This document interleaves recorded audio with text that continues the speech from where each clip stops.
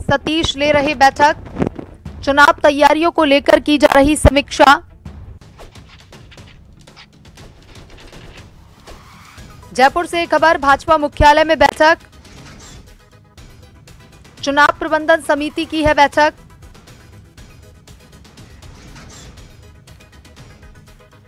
राष्ट्रीय सह संगठन मंत्री ले रहे हैं बैठक।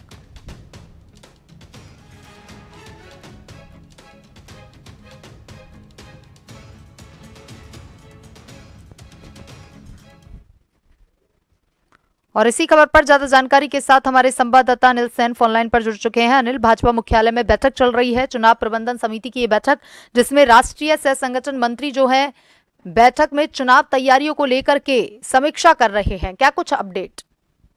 देखिए, बिल्कुल खासतौर से हम देख रहे हैं कि भारतीय जनता पार्टी लोकसभा चुनाव को लेकर काफी शिद्दत से जुटी हुई है। चुनाव प्रबंधन समिति की जो हर रोज बैठक हो रही है, आज की बैठक यहाँ पर शुरू हुई है। हालांकि चुनाव प्रभारी विनय सहस्त्रबुद्धे बाहर हैं, सह प्रभारी विजय राहटकर बाहर हैं, लेकिन राष्ट्रीय सह संगठन मंत्री वी सतीश जो कि राजस्थान में यहाँ पर हैं, चुनावों को लेकर उनको जिम्मेदारी यहाँ पर दी गई है। और एक तरह से कहा जा सकता है कि संगठन महामंत्री राजस्थान में नहीं है, तो उनकी भूमिका के साथ साथ वी सतीश पहले भी राजस्थान रह चुके हैं, तो उनको पूरे नॉलेज भी है संगठन का, तो उनको एक बड़ी जिम्मेदारी यहाँ पर दी गई है।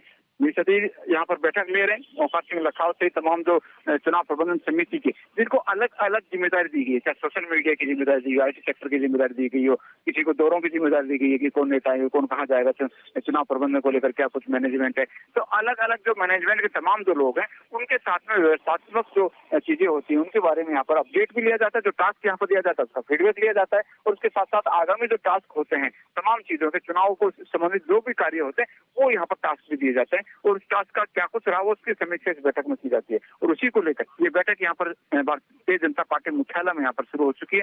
फिर सतीश औकात सिंह लखावत से तमाम जो पदाधिकारी हैं उनके साथ में चर्चा कर रहे हैं, संवाद कर रहे हैं, और फिर आज के लिए समीक्षात्मक चर्चा करने के बाद में जो आगामी टास्क होंगे वो भी यहाँ पर दिए जाएंगे। खासतौर से राष्ट्रीय नेताओं के दौरे जो होते हैं उनको भी आज फाइनल रूप यहाँ पर दे दिया जाएगा। उनकी भी एक सूची जो है यहाँ पर इस बैठक के दौरान यहाँ पर तैयार की जा रही है कि आखिरकार लोकसभा जो 25 सीटें हैं, जिनको तमाम जो उम्मीदवार थे जिनसे डिमांड मांगी गई थी कि अपने क्षेत्र में किसकी जनसभा करवाना चाहते हैं, तो उसकी भी एक समीक्षात्मक रिपोर्ट तैयार होगी कि कहाँ कहाँ से पीएम नरेंद्र मोदी की डिमांड है, कहाँ पर योगी आदित्यनाथ की डिमांड रखी गई है, और डिमांड ज्यादा रहेगी लेकिन फिर भी कैसे उसको पूरा किया जा सकता है, सामंजस्य कैसे बिठाया जा सकता है, एक जगह जनसभा करके 2 या 3 या 4 लोकसभा सीटों को कैसे साधा जा सकता है, ये भी एक तरह से कहीं ना कहीं चुनाव प्रबंधन समिति की बैठक में बताया होगा। तो इस बैठक के अंदर लगातार यहाँ पर जो समीक्षा की जाती है उसकी आज से बैठक यहाँ पर शुरू हो चुकी है।